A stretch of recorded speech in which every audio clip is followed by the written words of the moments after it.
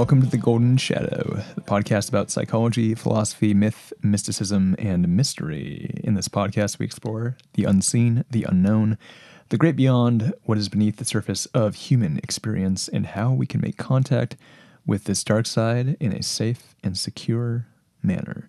My name is Arran Rogerson. And I'm Alyssa Polizzi. Today, we're talking about individuation. This is a Jungian term. We can define this very briefly and oversimply as the process of becoming an individual, the lifelong endeavor of becoming who you are. Alyssa, what do we mean by this? Well, as we begin to dig into this incredibly deep theory of Jungian thought, we start to really explore the great work of an individual's life. Mm-hmm. And as we start to approach this entity, we begin to dig in and understand that in many ways we are born with a purpose. We're born to realize some greater aspects of our being. And individuation wraps up this great work into that kind of package of an individual really attempting to understand and develop their innate potentials, the varying levels of their own psychology, and work towards integrating those pieces towards a greater wholeness.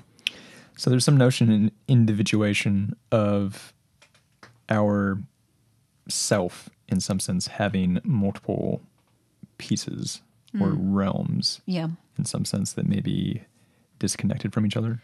Yeah, these sort of seemingly disparate parts of our own experience, of our own psychology, that is a natural process, I think, of us just developing as an individual.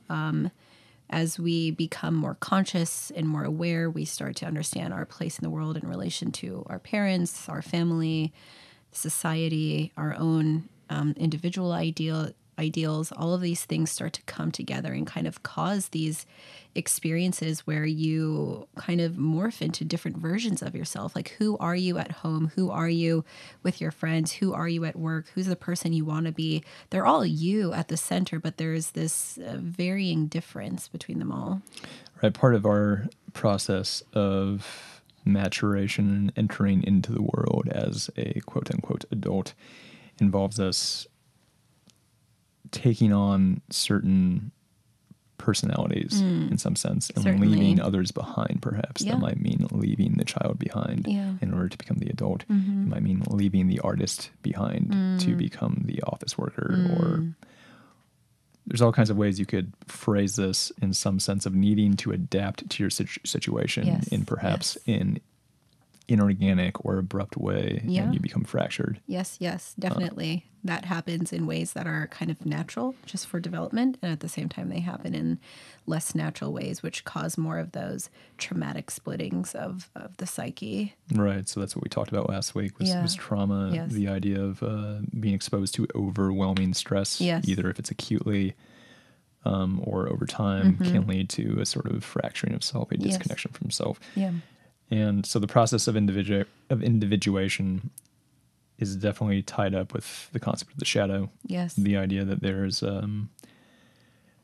ego consciousness, the part of self that is the I, the autobiographical, the one that weaves the narrative, the one that's kind of awake, whatever you are perceiving now as waking experience is sort of the ego. Yeah, it's our main awareness. But that's not all of us. No. There's something below the surface. There's a lot below the surface. It's not just one thing.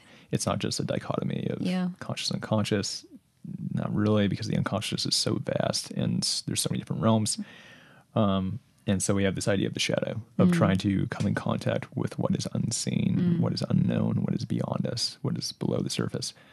And so all of these episodes are in some sense tapping into this idea. Certainly. And so this idea of the golden shadow, of confronting the shadow, engaging with the shadow and trying to integrate it in some sense, is trying to become a more complete person. Yeah, because, I think the actual reality of not doing that work is to live in a fractured manner, that we either pretend, or we sort of naively move through life thinking that everything that is obvious to us, that's in ego consciousness, that's in our awareness, is everything that's important in all the parts that we're made up of.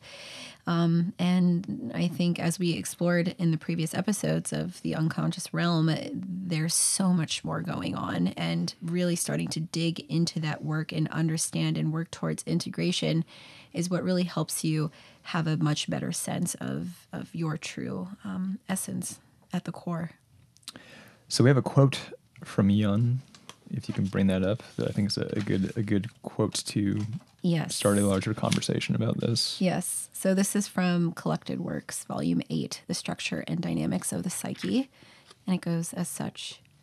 But again and again, I note that the individuation process is confused with the coming of the ego into consciousness, and that the ego is in consequence identified with the self, which naturally produces a hopeless conceptual muddle.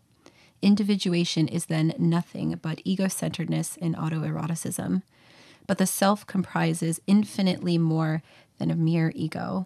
It is as much oneself and all other selves as the ego. Individuation does not shut one out from the world, but gathers the world to oneself.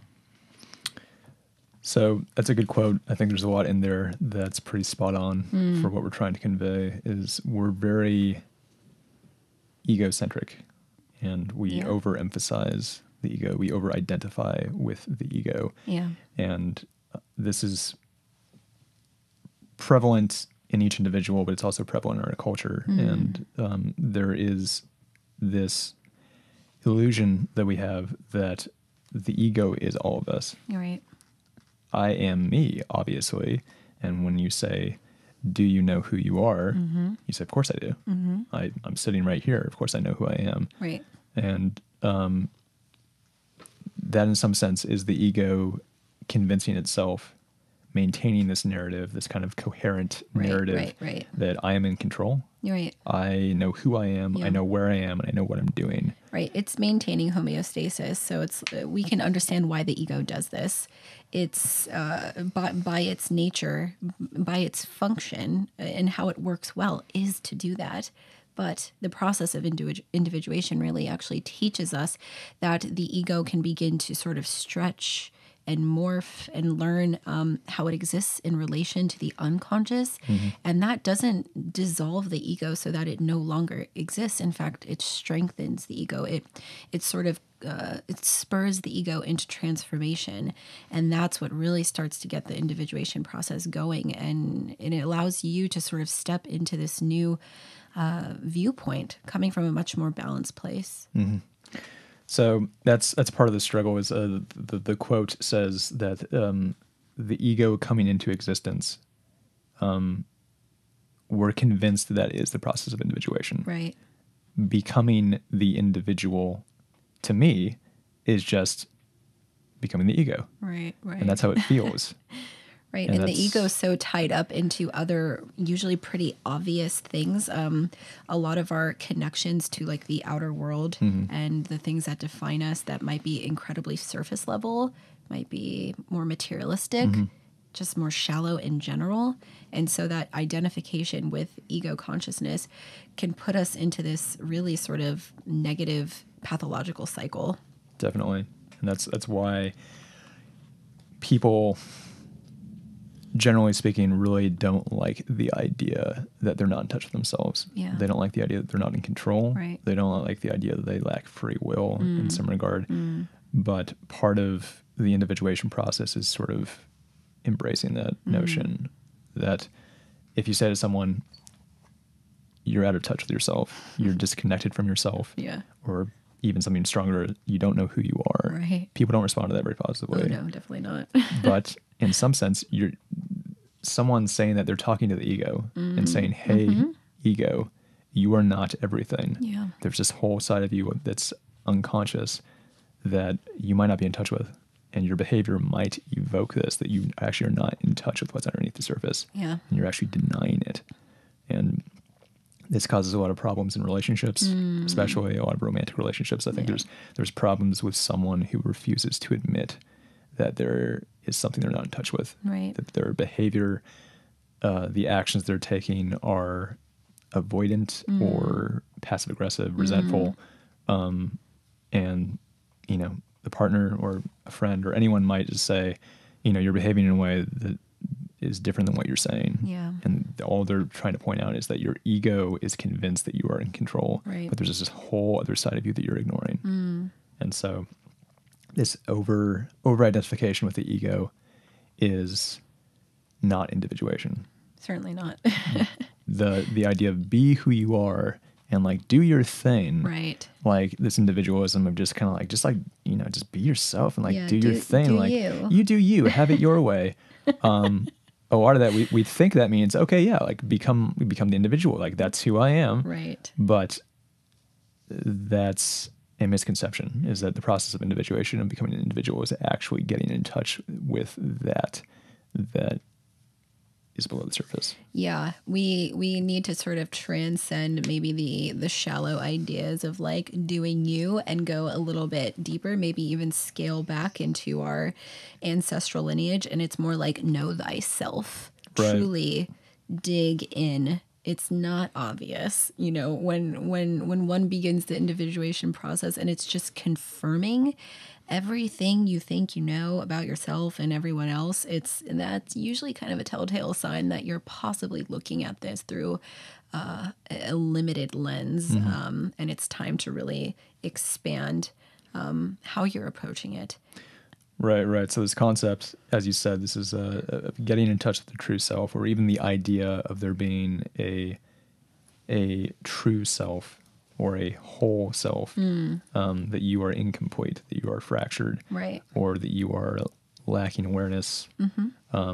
This is a concept that's been around for thousands of years. It's been discussed for thousands of years, in Buddhism, there is this notion of the illusion of self. Right. A lot of the practices of Buddhism are trying to get in touch with these insights, this truth, that the idea of self is, in some sense, illusory, and mindfulness techniques are, in some sense, trying to dissolve that idea of self and become submerge yourself into a more unconscious state and become interconnected with all things. And that's tying into this notion of the ego. Right.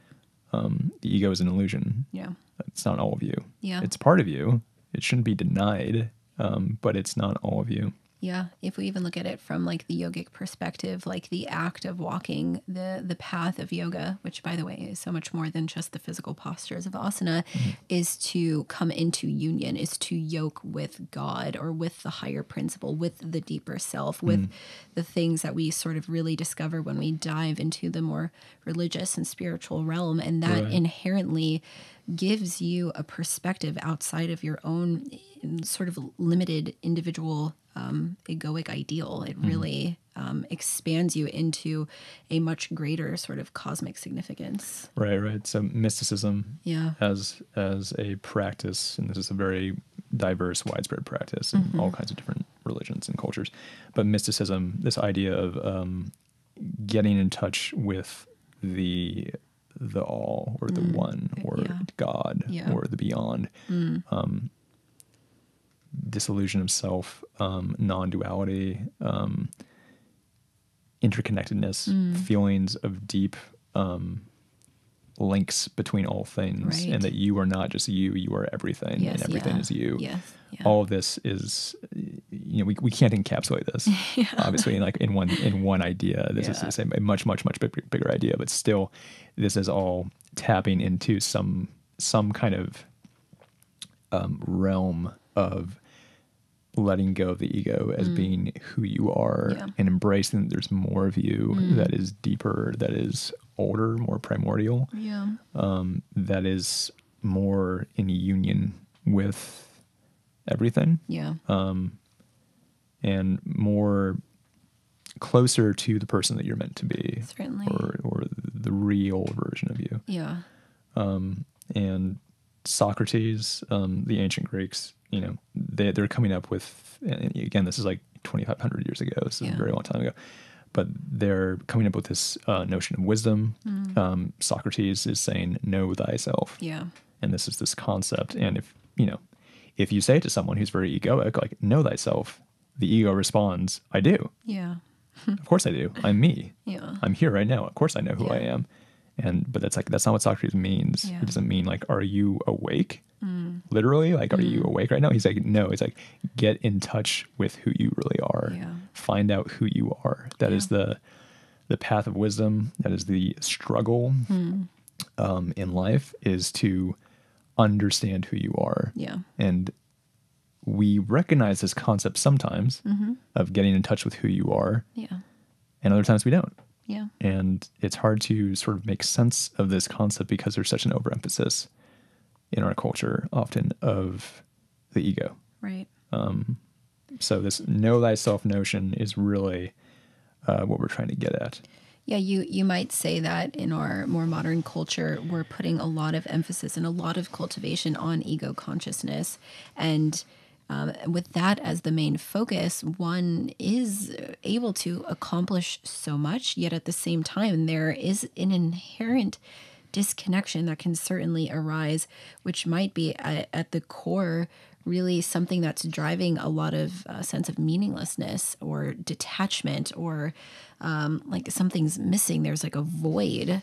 And when we really look at how one can approach this work, we have to understand that the ways in which, the ideals and the things that we have prioritized, at least in modern culture, are maybe in and of itself needing refinement. And when we approach this from the Jungian perspective, we don't look at the ego as something to destroy or to get rid of, to want to put aside. In fact, we understand the importance of it, what it does to create the sense of cohesion, to allow ourselves to have the continuing sort of the royal eye that is always there. And yet that doesn't mean that you can't really question why the eye feels the way that it does, or why it thinks the things that it does. You can really start to kind of morph the experience and the relationship to ego when you open yourself up to all the other parts of your being that are sort of just yearning to come into consciousness.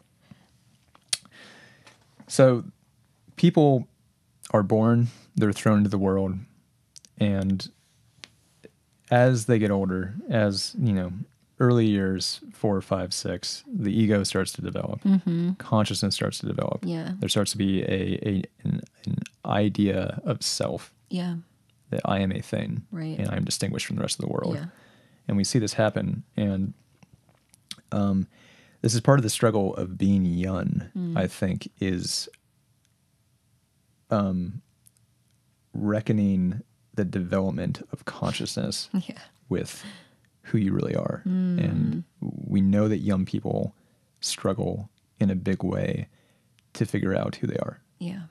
And that's a really a core aspect of teenage years, 20s. I mean, it's your entire life, but especially teenage years and in your 20s, people are very much trying to figure out who they are. Yeah. And this struggle is something that we're all faced with, and we approach it in ways that can be effective, and we can approach it in ways that are very ineffective. And it's a lifelong process, but we know that there are people who are in their old age and they still don't know who they are. Yeah. And that's one of these struggles about being young. And one of the adventures of being young, and individuation is speaking to this this struggle, this adventure of finding out who's the real you. Yeah. And this is one of the most meaningful things that you can do. Yeah. And this is where people derive probably the majority of their meaning in their life, is this pursuit of becoming their true self, of finding out who they really are. Yeah. That's the hero's journey. Right. So the hero's journey dramatizes this, right? Mythologizes this. Yeah. Often it's very much like a pretty clear individuation path that one is taking. The hero coming into contact with some sort of major struggle and working through all of these dynamics where they're truly having to redefine who they were, because whoever they were at the beginning of that story, that limitation is completely blasted apart. Right. And it's time to start reframing, restructuring, going into the underworld, seeing what you're there, fighting the beasts, you know, coming back up, you know, wounded and yet at the same time, you know, 3 times more wise. It's this whole process that we should also be walking. And yet for many, they might not ever sort of be forced onto that path. And that's part of it, right? Is if you're not forced to individuate, usually you won't. Right? Yeah. Well, right? So yes, like struggle, really, challenge shapes you Yeah. in some sense, or Yeah. forces you to become a person, forces you to become an adult. Right. And if you're not faced with any struggle or challenge, Yeah. you won't individuate. Yeah, I think honestly there's like a natural principle that wants the individual to walk the path of individuation, to find wholeness, to know themselves better. But with an overemphasis on, you know, ego consciousness, with maybe the loss of more introspective or spiritual or religious principles in our culture, we're I think at an even higher disadvantage from seeing the signs of individuation happening. And I guess that's the point I want to make is like someone could never walk the path of individuation, but they might be like an anxious wreck their whole life or have this sense of disconnection or depression, like existential depression, the darkness inside of themselves that just doesn't make any sense. That to me is like total just like openings, doorways of individuation, just kind of beckoning you to come closer. What's going on here? Why do I feel this way? And if one doesn't approach that, then they'll just keep passing on by and live, you know, maybe a somewhat fulfilled life, but at the same time, maybe never be fully realized.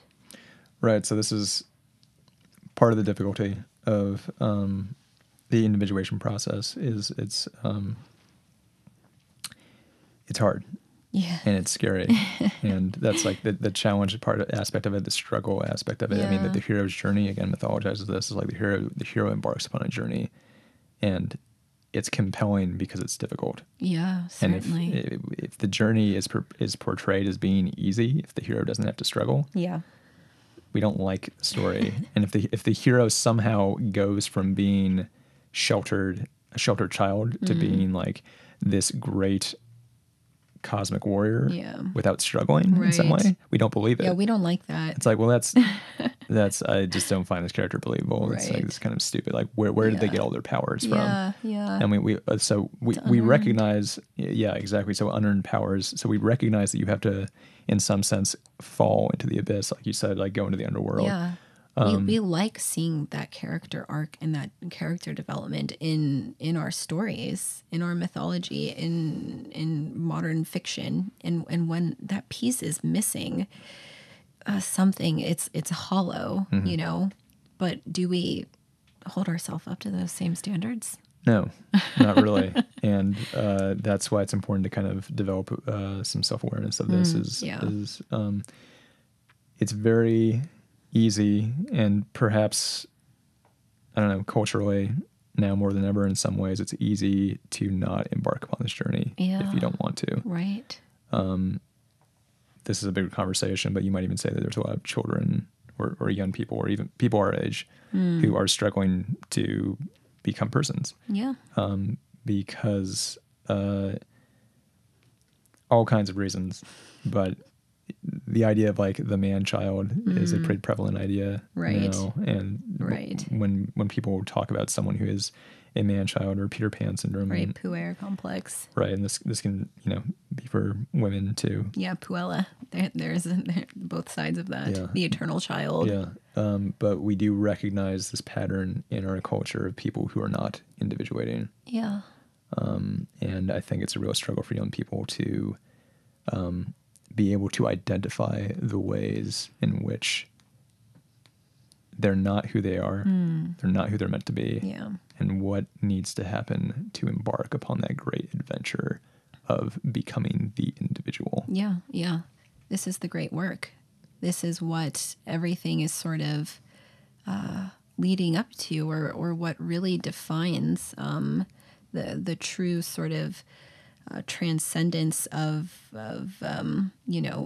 the inherent potential into the fully manifested. You know, it's walking this path and understanding that you're going to be completely torn apart through the process. And yet through that transformation, you really do come out the other side having this greater sense of insight into your own being, of your connection to the world, connection to other people. You understand your place among this greater web of humanity.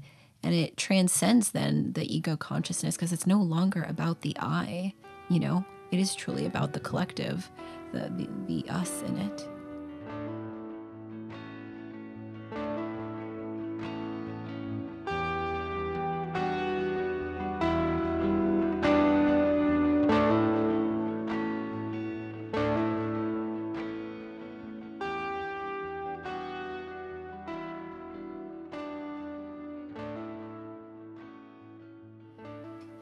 All right, so let's try and take a little bit more of a practical, grounded view. What can we really do with this? What's the shadow work? What kind of exercises might we start to challenge ourselves with? Right, so here's a simple exercise. This isn't going to revolutionize your life, but it is something simple that you can do to just kind of start thinking about this concept of individuation. Get the wheels moving. Right, bring some awareness to your path a little bit. So you can make a list of the things that you want to achieve within your lifetime. And this sounds kind of cliche, but I think it's useful. Anything that you want to do before you die, let's say anything that you consider to be an important achievement for you to do with your life, make a list. It doesn't need to be that many things. But, you know, partnership, marriage, having children, if you want to buy a house, if you want a certain vocation, a certain title, if you want to make a bunch of money even, or visit someplace or go on some kind of trip or have some kind of experience, whatever you want. Yeah. We're not telling you what your goals have to be. Right. Obviously, I mean, that's a larger conversation. Obviously, we have opinions, but any goals that you might have, write them out. And once you've written them out, start writing out steps of how you might get there. And this isn't necessarily to make a real plan and start doing it. That's not, it can be helpful, but this is a mental exercise. I think a big question also is, as you begin to write these goals down, these ideals for your life, also reflecting on where you are presently in relation to that. Sure. And where might there be a disconnection? Where is there a disparity between, like, maybe what you sense is somewhere you should be going and really how you might be, honestly, like, creating big roadblocks to make that happen? Certainly. So once you write out steps of how you might get to where you want to go, they don't need to be totally exhaustive, but just a list of steps of how you might achieve the things that you want. You take a look at your list, and there's just things that might stand out to you. And it's process of externalization, same as like journaling, same as is writing anything out and putting it out of your mind and onto paper. It forces you to confront yourself. Yeah. And that's why it's useful. Right. So for instance, if you cannot think of any goals, if you can't think of any achievements you want to do with your life, that's problematic. Yeah. I think that's unlikely, probably, for anyone who's listening to just be like, I have no goals and no achievements I'm looking forward with my life. If that's the case, there might be like the sense of it, right? Like they want that, but then when it comes down to actually writing it, they just don't know how to connect it. And I think that might also be a situation that someone might find themselves in. You know, there's like the feeling that you want something more, but what does that actually look like? That's where there might be an opportunity for you to dig into that missing piece. Well, sure. You could write out goals or achievements that are more vague. Yeah. It could be a feeling. Yeah. You know, the more concrete, the more accountable you'll be to it. But you could even write down that you want to feel like a hero to the world. You want to make a contribution to the world that actually helps it. Yeah. It's pretty vague, but it's still something you could write out. Yeah. But the point is to start kind of confronting the ways in which you are or are not making steps in this right direction. Yeah, walking the path. Being avoidant. So if you cannot think of any goals, that's problematic. And it's likely that the ego is convinced that that's okay. But probably a bigger part of you is just avoiding taking responsibility in some sense. A bigger part of you, the part of you that's unconscious, the part of you that we're saying that you need to get in touch with to become the individual, to become the person that you're meant to be. You're being avoidant for some reason. Right. This is where the shadow work really comes in because, you know, you either have to understand why you don't really seem to actually know yourself or why you're maybe sort of creating narratives in your mind through the ego that justifies some sort of behavior that really isn't serving you, is unhealthy in nature. And beginning to understand why that is and sort of breaking that down, tracing those roots of experience to maybe something else helps you not be limited then by that shadow content. And then you start to find your true self, hence the golden shadow, right? Like we've got to dive into darkness. We need to understand the things that are not so obvious, that aren't in our conscious awareness, because there's so much power, potential, realization that is just waiting there for you. If you're having trouble writing out the steps of getting to your goals, let's say you have some goals, let's say you wrote out some achievements, but you're having trouble writing out steps of how to get there. Again, it's unlikely that you're going to individuate by accident. It's unlikely that you're going to become the person that you're meant to be by accident, unless you are just somehow confronted with some great struggle that just lands on you. That happens. But if you don't know the steps to get the things you want, it's likely that there's a greater aspect of your being that is being avoidant, that doesn't want to confront what it takes to become the person you're meant to be. The same way that the hero might stay in the sheltered existence and might say, I'm too afraid to leave the castle walls and go confront the dragon. It's too scary. So I'm going to stay in the castle. And you stay a child. You stay not a person. You stay someone who has not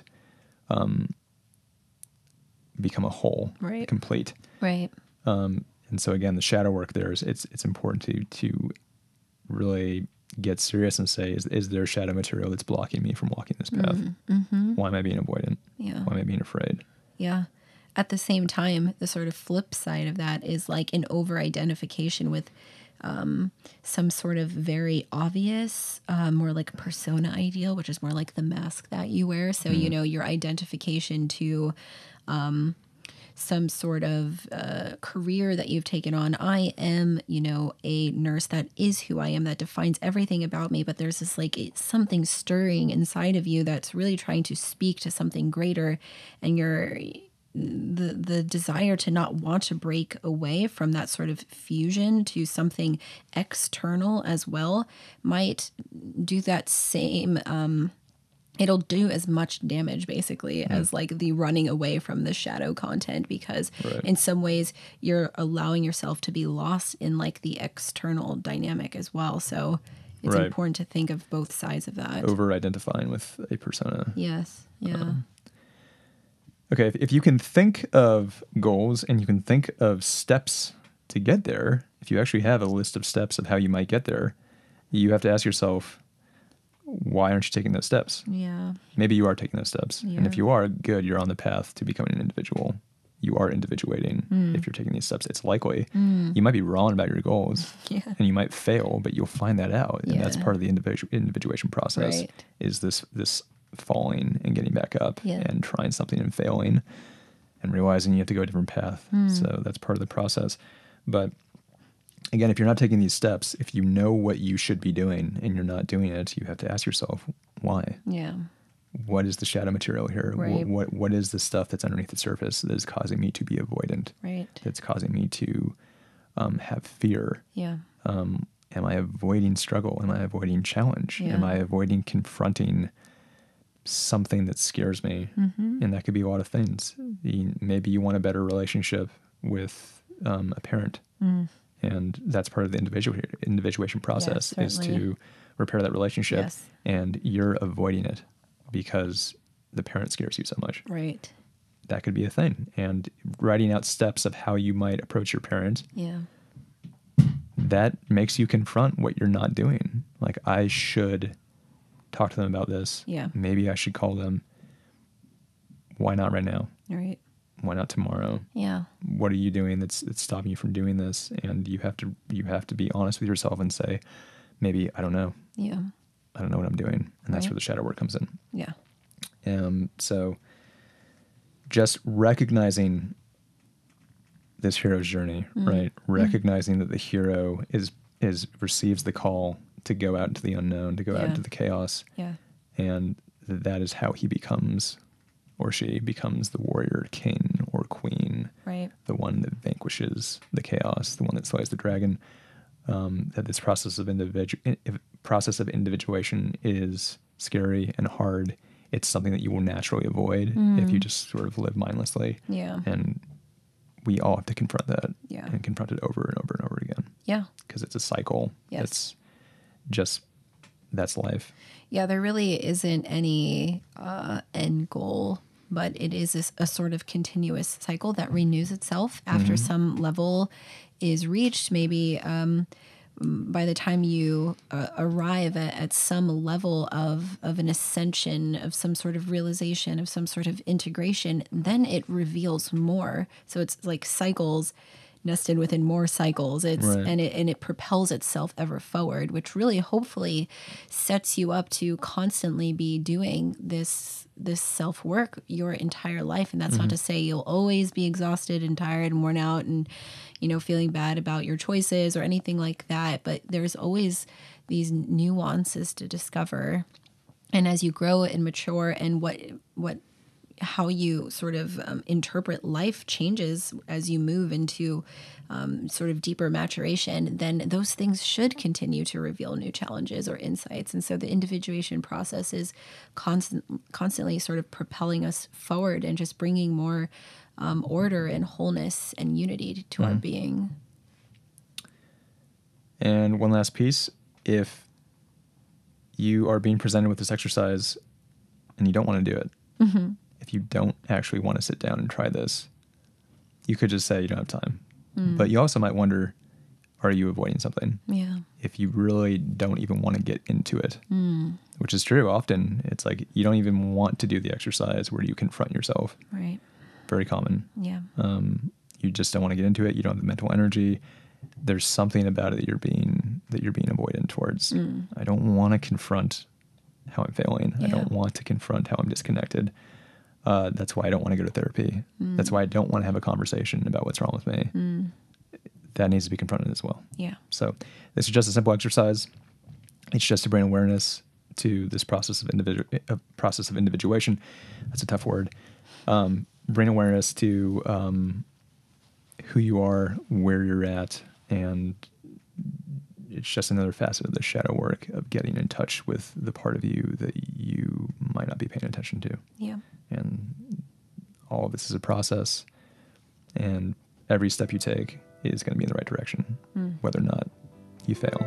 Yeah. And it's important to keep that in mind.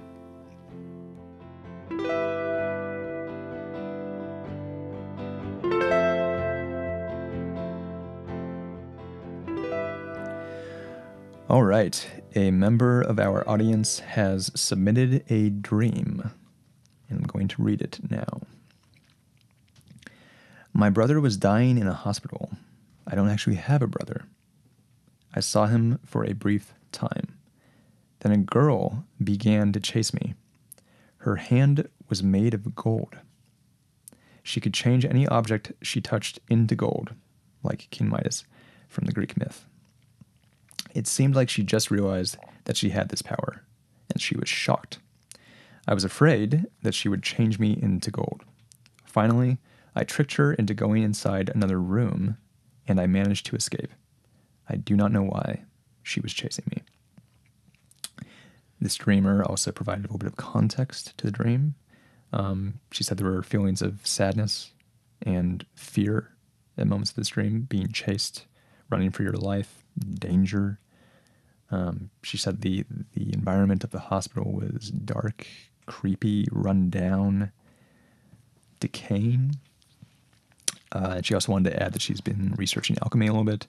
Has some interest in the Ouroboros, some notion of all is one, and gold transmutation, which has some link to individuation. Yeah, this is a really great dream to have during an individuation episode because, especially from a Jungian analytical perspective, this is like an individuation dream. Right, it's very symbolic. Yes, it's very symbolic. There's some mythological archetypal elements going on. There are some characters who definitely seem to be speaking to the inner dynamics of the dreamer. And okay, where to start? I'm interested in the brother character, especially because that's not an actual person in the dreamer's life. Right. And so when we think about characters as possible representations of our own inner dynamics, of our own sort of inner characters, you might say, our own sort of splintered sense of selves. The brother is an interesting. That's a part of ourself, right? Like this isn't like a guy who's a friend or a stranger who's a man. A brother is part of your own DNA, right? Your own blood. Your own blood. It's definitely, we interpret family as being self in some regard. Yeah. That's like, we're tribal like that. Yes. Family is very important, and that's obviously why siblings are so meaningful compared to friends. Yes. Not that friends can't become as meaningful as siblings, but certainly, but it's different. That just the archetypal nature is different. And so in this case with the dreamer, I'm curious of what their relationship is right now to this more deeply personal masculine principle. And especially because the character in this case in the dream is dead, and there is a sense of sadness and loss with the brother. It's something that needs to be transformed. Usually death in dreams can speak to some sort of aspect of the psyche that's needing transformation or rebirth. So maybe this dreamer is developing some aspect of a more masculine principle in their life, which might be something that's moving towards more order, structure, development in a more principled case of maybe something of an external nature where they're really trying to bring a sense of more of groundedness in their life, authority, maybe stepping into their own personal power. Maybe they're developing a more intellectual nature. Diving into alchemy certainly speaks to a more like exoteric exploration versus a more like internal, more subtle principle that's usually represented by the feminine. So I would really challenge the streamer first and foremost to think about the representation of the brother. Right. What does it mean? How does it reflect? Yeah. Something going on in her life. Yeah. Some part of who she is. Yeah. Something that might be changing. Yeah. Something that might be changing. Something that might be beckoning her to change. Yeah. There is a masculine feminine thing going on here where the brother is dying. Right. And then there's a girl chasing her. Yes. And so there is, again, it's very symbolic. Yes. It's this is a dream that is almost easy to analyze compared to some others because of how powerful the symbols are. Right, right. We don't have to know all the personal details because we could really amplify it into something that's just more collective in nature. One way to look at characters that show up in dreams that are of the same sex might be a shadow character. So this individual who wrote in was a woman, as she indicated to us, and she's dreaming of some sort of girl figure. Maybe it's someone who seemed possibly around the same age. We don't know for certain, but oftentimes, the psyche will produce an image, a shadow character that is somewhat kind of similar to them. And so in that representation, especially in these like anxiety, tension-based dreams where you're being chased by something, you're often being chased by some sort of shadow content within you. So it might put the mask on it that sort of represents something that's kind of like you, but not quite. It can be sometimes things like a rabid animal or like some sort of monster. It doesn't always have to be a human figure.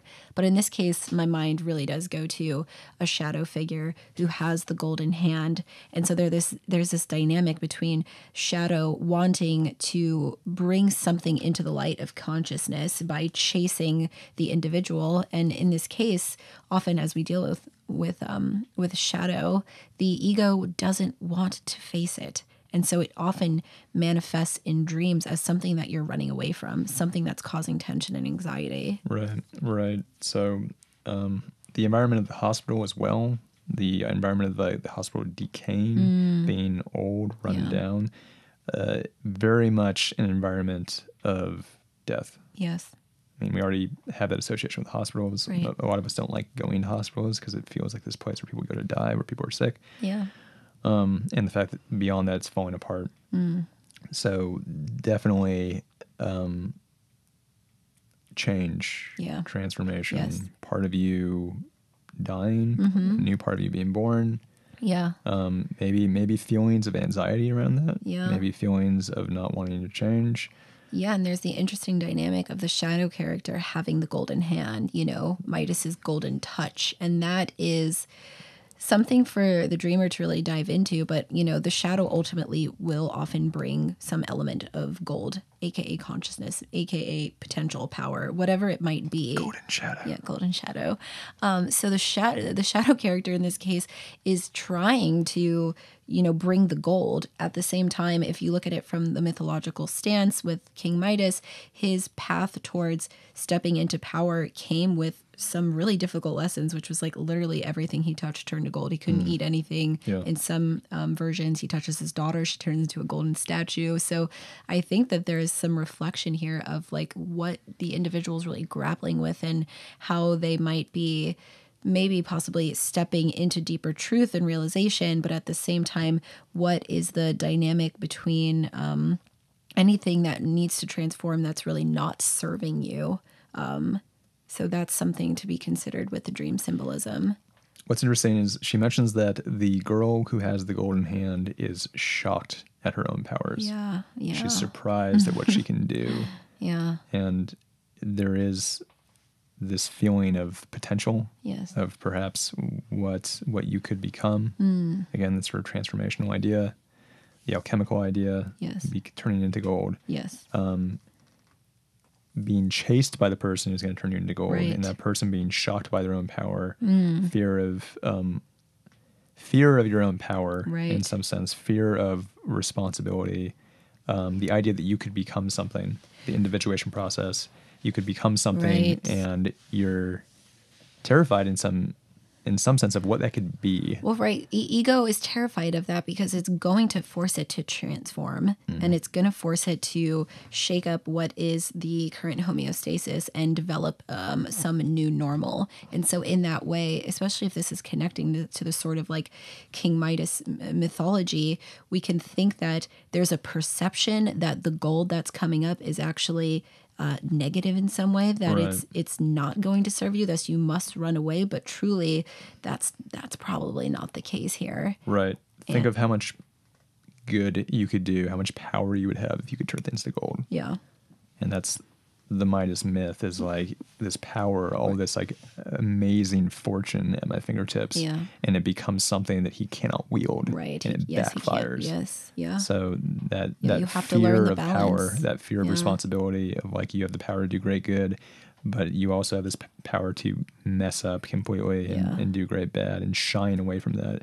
People don't want responsibility. People don't want to have to make choices. They don't want to have to